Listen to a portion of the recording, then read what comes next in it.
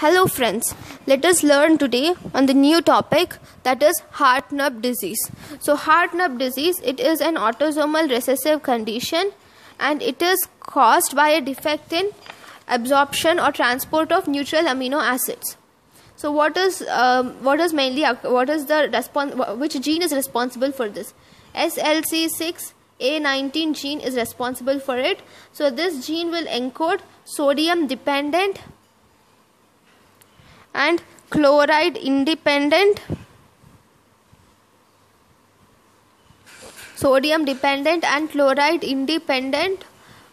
neutral amino acid transporter. So if you see, it is B plus AT1. So let me draw a diagram for this.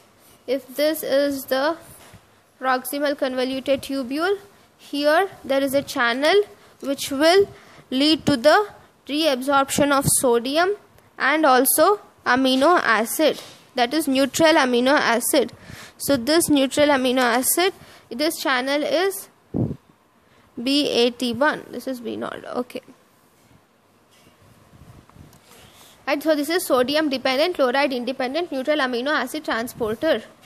So normally this sodium dependent chloride independent neutral amino acid transporter, this will lead to the reabsorption of amino acid, that is neutral amino acid and sodium. But whenever there is mutation in this this protein, then there is excretion of amino acid and sodium. So this will cause several manifestations, right? So what are the major amino acids which are here? The amino acid, it occurs not only in the PCT, it also occurs in intestinal tubule also. Intestinal transporter, intestine also, small intestine. That is intestinal lumen. Just think that it can also occur in intestinal lumen, most commonly small intestine. Okay, so now there is amino acids. What are the amino acids which are involved? They are tryptophan, mostly tryptophan. So here there is, so because there is no absorption of these amino acids, so in the intestine, tryptophan is retained in the intestine. So because tryptophan is retained in the intestine, this is converted to indole compounds in intestine, and these indole compounds cause cerebellar ataxia, and they are toxic to CNS. And then there is no tryptophan,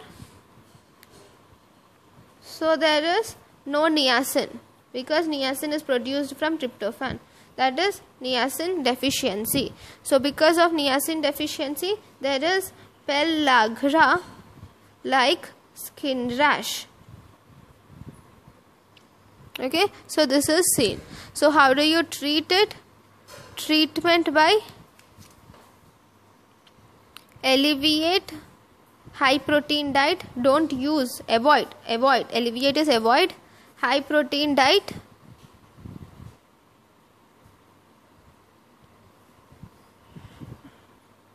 Sorry. You should not avoid high protein diet. Here the proteins are lost here, so you should give high protein diet. I'm really sorry.